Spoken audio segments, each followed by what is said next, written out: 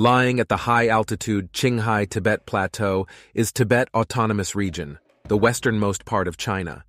Once an ancient empire that ruled lands as far east as Chengdu, the Tibetan people have evolved to be the perfect inhabitants of this high-altitude plateau. Uniquely developed to survive and indeed thrive in this harsh environment, the hardy Tibetan people have lived for thousands of years in virtual seclusion, deliberately cut off from the Western world.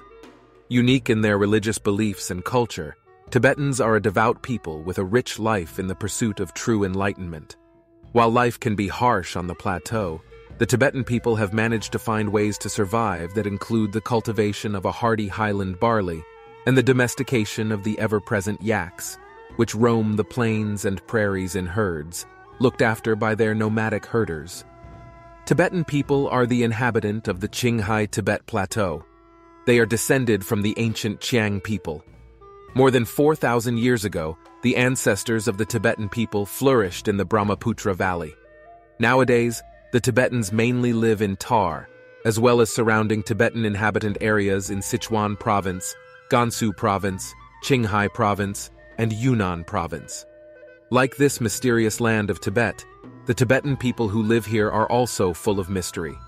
How do they manage to live at the highest average altitude in the world? What do they believe in? What is their food, clothing, and housing like? Please keep watching to find out more about Tibetan people. Who are Tibetans?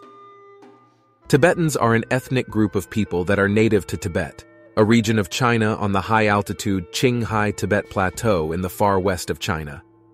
Believed to be descended from the ancient Qiang people, a name given to various groups of people that have lived in the general area of ancient Western China for thousands of years before the Chinese dynasties, the Tibetan people are among those that traditionally spoke a form of Tibeto-Burman languages.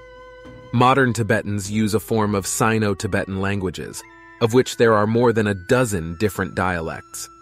It is widely believed that the modern Tibetan people are descended from the Zhang tribes around 15,000 years ago, and may have combined with even earlier human residents of the plateau around 11,000 years ago, when the Sherpa people diverged from the Tibetans.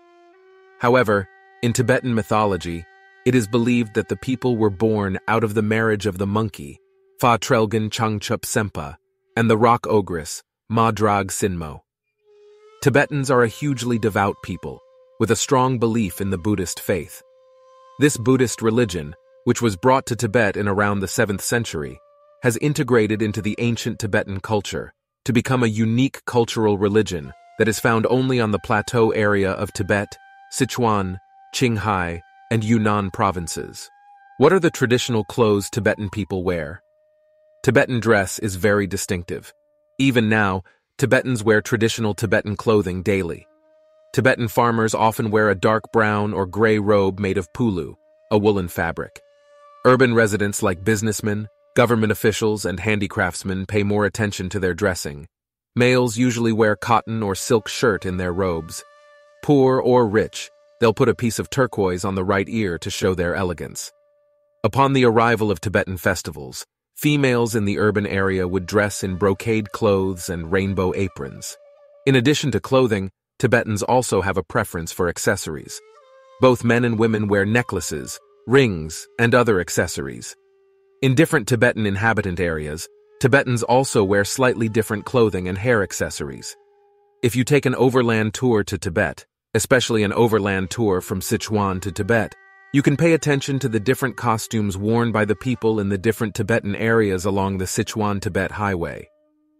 Traditional lifestyle of Tibetans. The Tibetan people are warm and hospitable, with a friendly, outgoing nature and the ability to laugh in the face of hardship. Not only have the people managed to survive in the extremely harsh environment of the Tibetan plateau, they have thrived in it, and have even built a huge empire that once expanded into what is now major parts of China. Traditionally, Tibetans are mainly a nomadic people, living on the grasslands and prairies of the plateau in large tents known as yurts, following the green pastures with their livestock as the seasons change.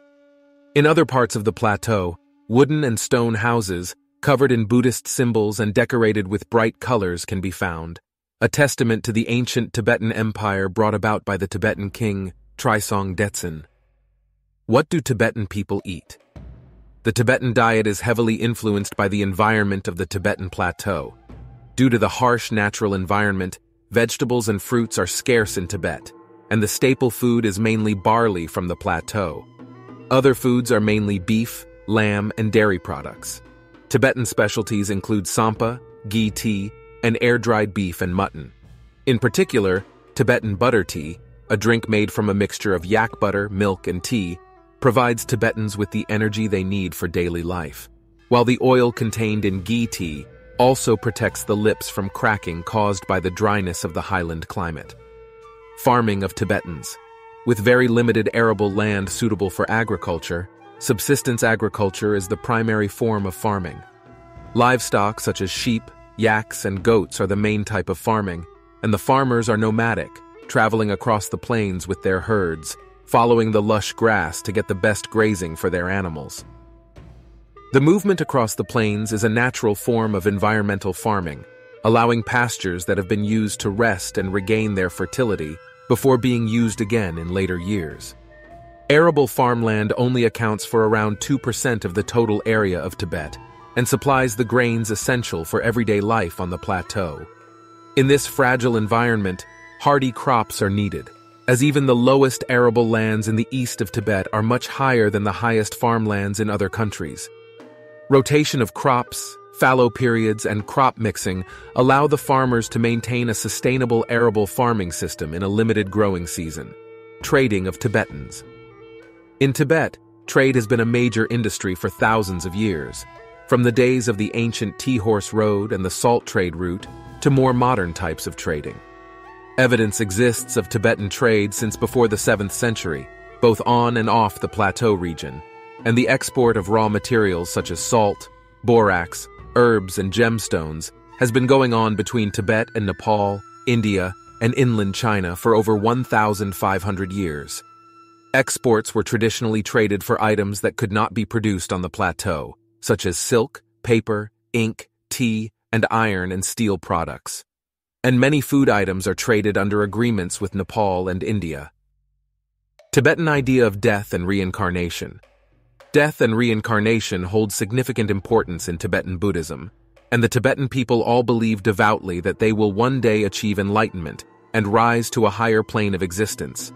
Tibetan Buddhists believe that there are two kinds of reincarnation. The first is the involuntary incarnation, where karma holds sway and draws you back to a new life, often caused by destructive desires and emotions. The second is by voluntary means, where through the power of prayer and compassion that has benefit to others, they can choose the time and place of their rebirth, as well as choosing who their parents will be.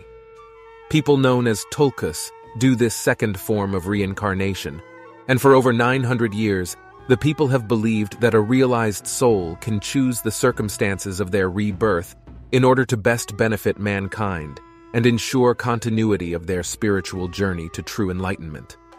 The most famous reincarnations in Tibet are those of the highest-ranking Lama, the head of Tibetan Buddhism, and the Panchen Lama, Tibet's second highest incarnate. Both of these religious figureheads have been reincarnated several times, and each time one dies, signs are read to determine the location of the rebirth of the Lama.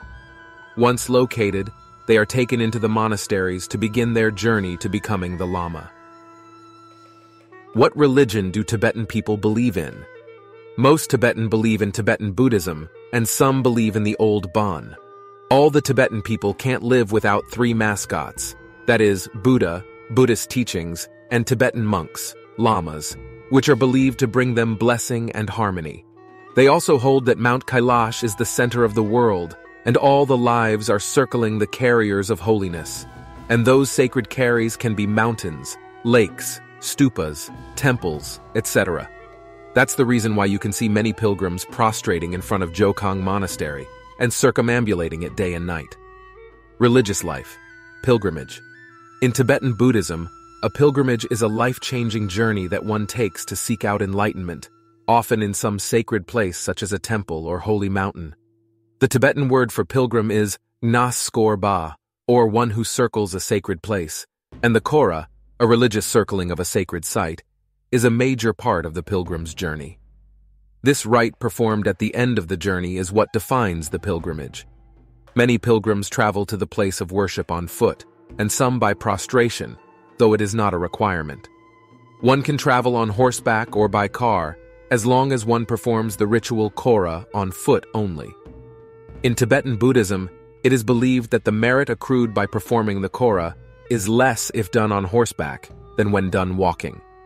Ancient Tibetan Buddhists would make the long journeys to India to receive teaching of Buddhism and to visit the sacred Buddhist sites.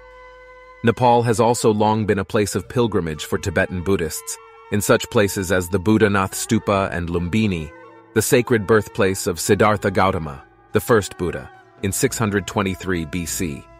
In Tibet, pilgrimage sites include the famous Jokhang Temple in Lhasa, one of the oldest Buddhist sites in Tibet that dates back to the 7th century, and the sacred Mount Kailash in Ngari Prefecture of western Tibet, which is believed to be Mount Meru, the center of the universe, in Hinduism, Buddhism, Jainism, and Bon.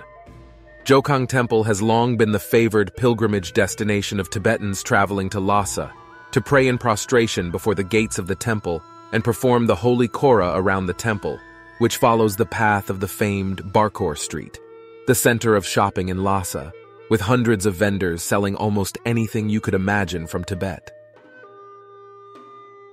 Tibetan men and women. The roles of men and women in Tibetan society has been a stable one for thousands of years, with the women taking care of the home and their husbands, and looking after the children, cooking, and doing minor work in the fields and nomadic villages.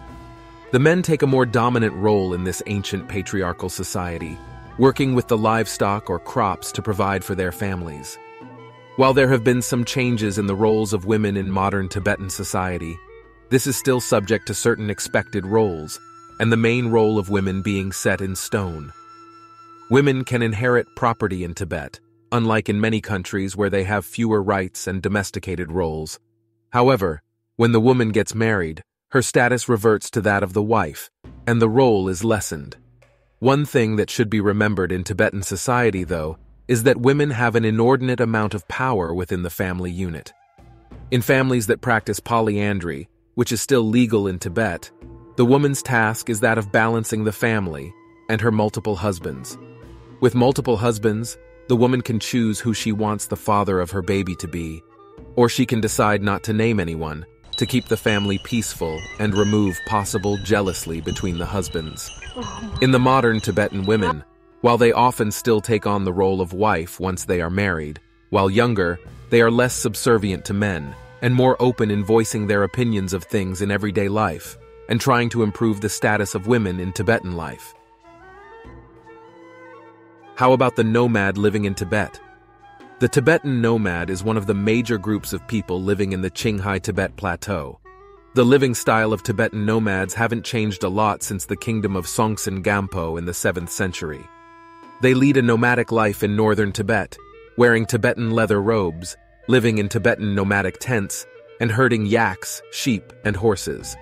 Their tanned skin, strong physique, and noble manner remind tourists of American Indians. Women in the grazing area usually comb their hair into many small plaits, then bundle them into a larger braid hanging after necks, and decorate with colored stones. Some of them also cover their hair with a big patch of cloth sewn on copper coins and shells. Every step they take, all the decorations clink together. As winter sets in Tibet, they head down to the valley of Yarlung-Zangbo River and exchange for daily necessities like tea, barley, etc. With the first ray of spring, all the families move back to the north again. Many Tibetan nomads have never been to the towns until their death. Tibetan names. Names and the rules of giving names are different from one culture to another. Traveling in Tibet, you'll certainly come across different Tibetan names, and you'll find the Tibetan names quite different from yours. Here, I'd like to talk about something about the Tibetan names.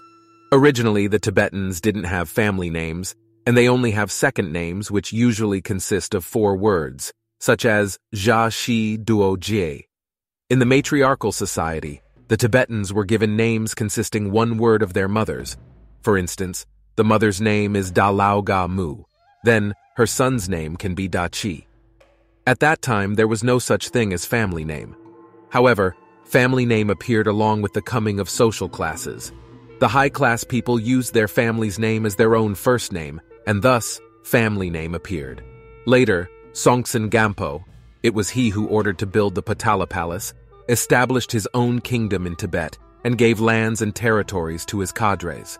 And these cadres began to add their lands' names before their names as their first names. So did their future generations, for those lands and territories are hereditary.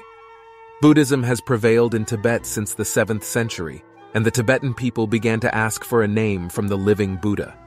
Some rich people often take their children to the living Buddha with some presents and ask for a name for their children. And the living Buddha shall say some blessing words to the child and then give him a name after a small ceremony. If one wants to be a Lama, then no matter how old he is, he shall be given a new religious name, and his old name shall not be used any longer. Usually, the living Buddha shall give part of his own name to the ordinary Lamas to make a new name for them in the monasteries. For example, if the living Buddha's name is Jiangbai Ping Kuo, then the religious name he gives to the ordinary Lama can be Jiangbai Duoji or Jiangbai Wangdui. For the common Tibetans, they still have no family names, and they usually give their children names embodying their own wishes or blessings towards them. Besides, the Tibetan names can be something on the earth, or the date of one's birthday. Today, most of the Tibetan names still consist of 4 words, but for the convenience, they are usually shortened as 2 words, the first 2 words or the last 2, or the first and the third, but no Tibetans use a connection of the second and the 4th words as their shortened names. Some Tibetan names only consist of 2 words or even 1 word only, for example, Ga